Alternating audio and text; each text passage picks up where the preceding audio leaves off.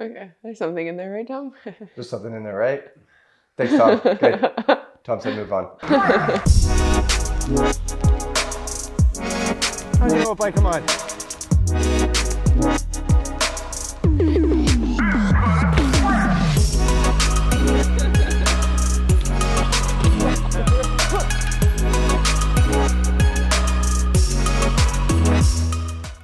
We're in Quebec to test a bunch of the newest short travel bikes, most of which are relatively expensive, but we also wanted to include a more realistic option and an aluminum bike. RSD is a Canadian brand, and this is their aluminum Wildcat that sells for $3,999 American as you see it, which is less money than what some of these other frames will cost you. But the Wildcat has a couple of interesting features to point out, including adjustable dropouts that let you run either a 29-inch or 27.5-inch rear wheel and DVO suspension on both ends. Now, the Wildcat is a very different bike to the others, of course, and it's more in line with the Evil's intentions than anything else. So it'll be interesting to see what we make of it during testing. Speaking of that, let's find out how it performed.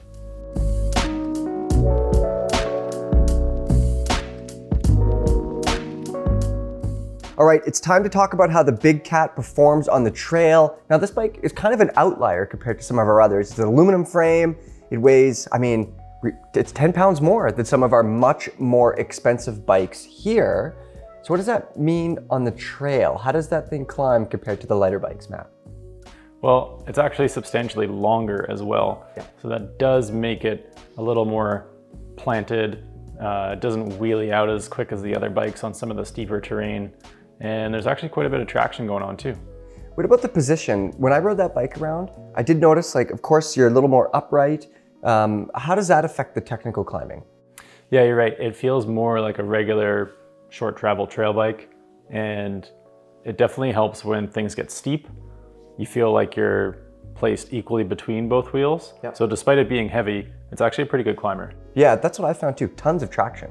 Sarah? You know where I didn't like the Wildcat? When I was doing the efficiency test, it felt like I had to put out a lot more work to get that thing up there. So when you're riding this bike, how does it pedal and how does that feel on the trail? Yeah, so I'd say compared to like some of those cross-country bikes that we have, it definitely feels more kind of on the trail side of things, where it's not like sprightly and, you know, like lively when you're pushing on the pedals. It's kind of just like, it's there for the long run, you know? It's gonna get you there, but it's not gonna, you know, you're not gonna go for a KOM or a QOM. You're not like excited about the climbing part. It's more aiming the bike towards the downhill. Yeah, the Wildcat definitely takes a different approach.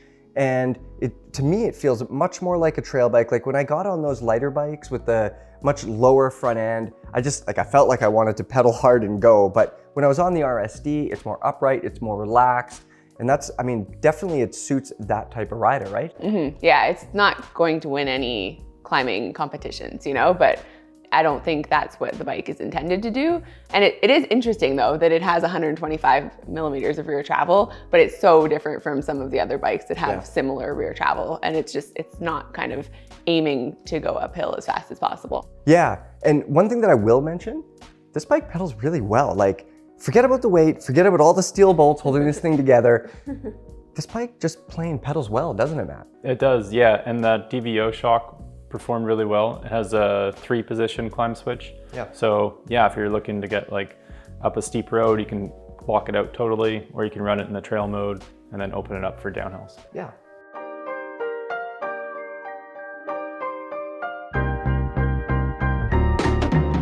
All right, we're at the top of the mountain on the Wildcat, Matt.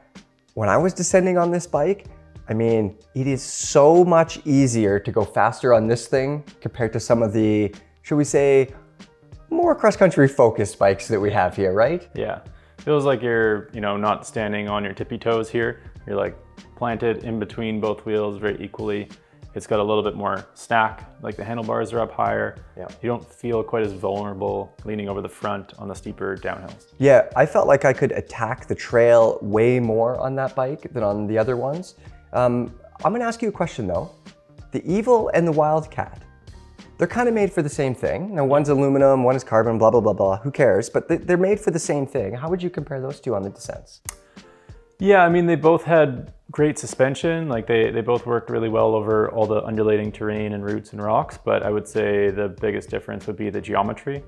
The RSD is quite a bit longer. It's also the slackest bike here at 65 degrees for the head tube angle. Yeah. And that just made the bike feel a little bit longer, which was really good on those downhills once you got up to speed.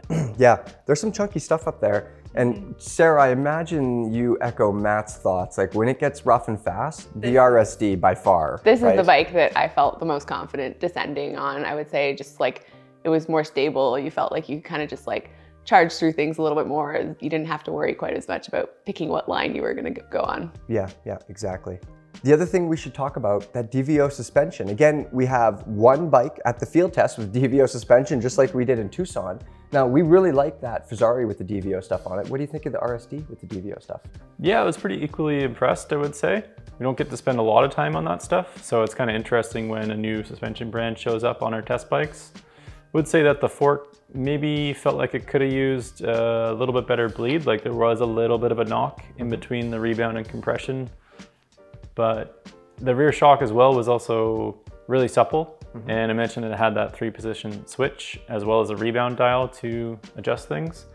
And in terms of suspension action of the bike, it's definitely a little bit more forgiving and maybe almost a little bit too linear in the middle. Like when you're pedaling across flat, rooty stuff, it does maybe want to sink a little bit further into the travel. How would you fix that, Matt? What would you change?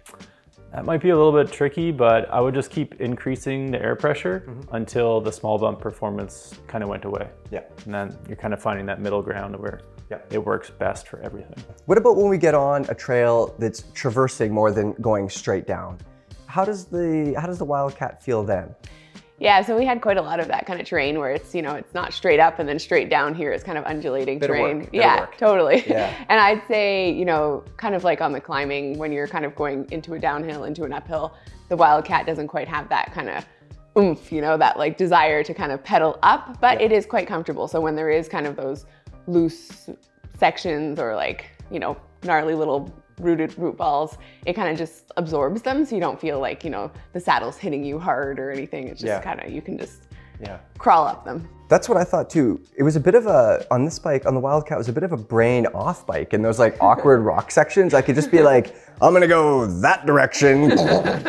Yeah, whether it was, you know, downhill or kind of up and down, you didn't have to think about as much. And kind of those slippery rocks, we had a lot of those, or like off camber rooty sections, you didn't have to kind of worry that the bike was going to slip out as much. It just kind of held its line really well. Yeah.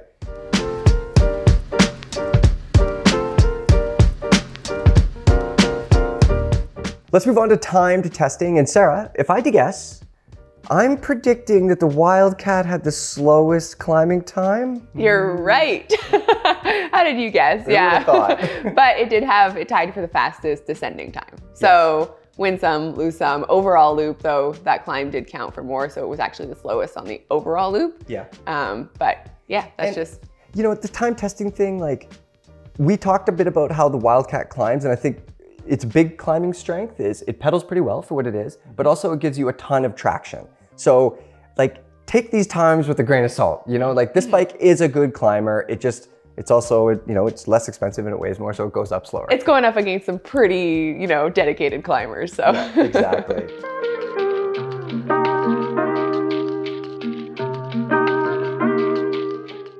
We're gonna talk about models next. How many are there and how much do they cost?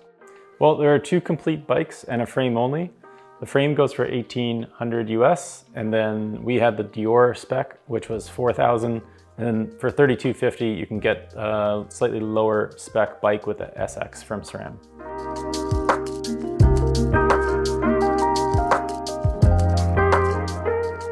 Moving on, we're gonna talk about components that came on our bike, our test bike. We're also gonna talk about some frame details. Let's start with the good stuff first. Matt, those SLX brakes. I was surprised as well. This is the second bike around that I've tried with the SLX brakes. And I noticed that they were a lot more consistent than the XT or XTR. I don't know what's going on there, but 2 for 2, these are great. And it was also another one of the bikes that had a 200 mil rotor, which suited, you know, the character of this RSD. Sarah, what about the rest of the spec? Is there anything that stood out to you? Good, bad? I mean, it looks pretty solid. Yeah, that's what I would say.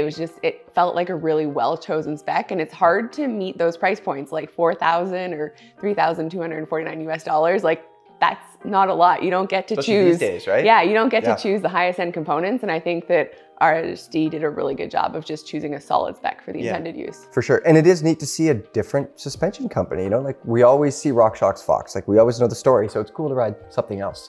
Totally. I do have one thing to complain about, the cable routing on this bike. You know, the entry ports behind the head tube are so far back that it makes these huge loops of cable. Yeah. And then the external rear brake line, it comes out by the bottom bracket shell and it runs along the chainstays and it like rubs on the bottom bracket cup when you're pedaling, and there's like all these zip ties everywhere and like... Yeah, I had that happen actually. So when I was pedaling, I was like, what's that noise? And it turned out it was like the dropper cable that was like right in my front chainring. And I was like, oh, that's not good. So I, stopped and moved it up into the frame. But yeah, definitely not ideal cable routing. Yeah, for sure. And the other thing too, it is really neat that RSD makes this bike compatible with 2 wheel sizes, so you can do the mullet thing. But man, Matt, there's a lot of heavy steel bolts on this bike, eh? Yeah, it's not the most polished looking bike, Yeah. but I think, we're talking about price point bikes. Yeah.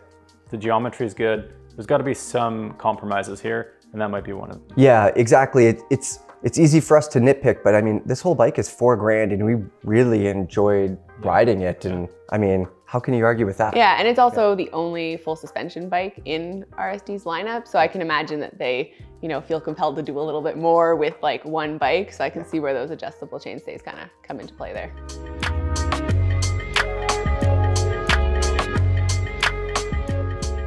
Sarah, tell us the things that you liked.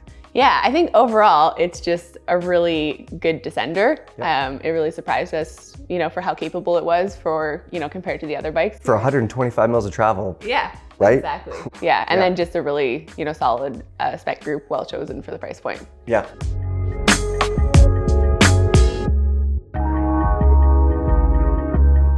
Matt, I'm gonna go to you for the cons. What didn't you like?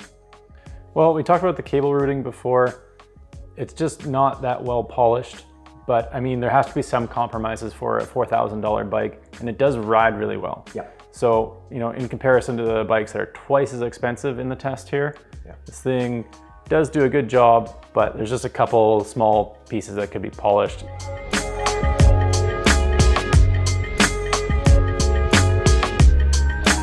Right, we're gonna wrap this review up by talking about who this bike is for and giving our final impressions of the RSD Wildcat. Sarah, give it to us. Yeah, so I think this bike is just a great all-rounder for somebody who doesn't want to break the banks. Great East Coast bike, so what we've been riding here in Quebec is very technical, despite what people might think about East Coast riding. And yeah, the Wildcat's just a great bike for this terrain. Super solid. Matt, what do you think? Yeah, I would totally agree with that. Good geometry doesn't have to cost more money. Exactly. So some lighter wheels, carbon parts down the road, that would really make this a killer bike. Yep. There you go. That is our take on RSD's new Wildcat V3. Make sure to subscribe so you don't miss any field test videos from our Quebec Downcountry Field Test. We'll see you there.